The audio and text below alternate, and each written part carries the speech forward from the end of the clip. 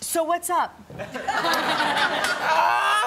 Anything exciting happened to you last night, or anything? Last night was a long night for me. Long night for us, too. Can you tell by my eyes? Well, we weren't sure if you were going to show up, so we were really paying attention. No, I was so excited to get here. I was more nervous about this than I was about everything that happened last night. Okay, well, let me put your mind to ease, because you just got through the hardest part, but I want to congratulate you because you are the newest Chicago Bull, is that correct? Thank you.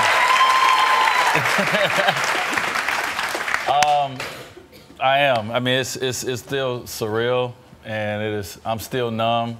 You know, this decision that I had to make last night. I've been in Miami for 13 years. I mean, 13 incredible years. And you know, to have to get a week to decide, you know, what you're gonna do, and I had to get no sleep. Yeah, sure. You know, I lost probably 5 or 10 pounds, you know, just not being able to eat. Is that what happens to you when you don't sleep? You lose 5 or 10 pounds? I sweat because I'm sweating like I'm... I mean, you guys, we got to get on the Dwyane Wade plan. No, it is not healthy for it's so stressful. But I do want to say, man, I just want to thank all my fans. I mean, we call it Heat Nation, just around the world. Just by the way that they embraced me. This little shy kid from Chicago came from Milwaukee to Miami, and really grew up. And we did some special things together. You know, I didn't do it by myself. I had so many unbelievable teammates along the way, but our fans were just phenomenal. So all the Heat Nation in the world. We even have Heat Nation in New York because I heard some cheers last year. Yeah, sure.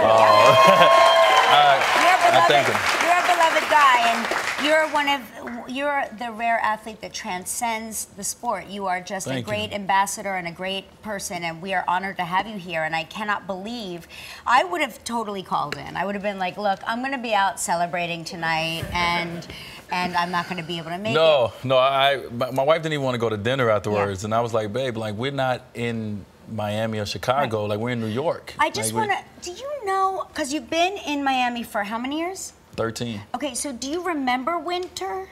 Like I'm starting to think, like, I'm concerned. We're going to need to get you a coat. Can I get one to say live with Kelly? Oh, sure. Oh, yeah. Those are specialty items. They're here for a hot minute. No, I'm looking, but you know, obviously I'm born and raised in Chicago.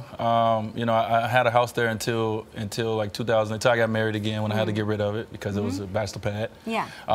And I'm excited, you know, to go back to, you know, the place that I've always envisioned playing basketball. You know, being a kid growing up, and you know, Michael Jordan and Chicago Bulls was the team, you know, and for us. And I've always like envisioned myself like being in the backyard. I always had a Bulls jersey on. I always envisioned Dwyane Wade name being called in the United Center, and I get an opportunity to live that dream out. Great. So my career has been great.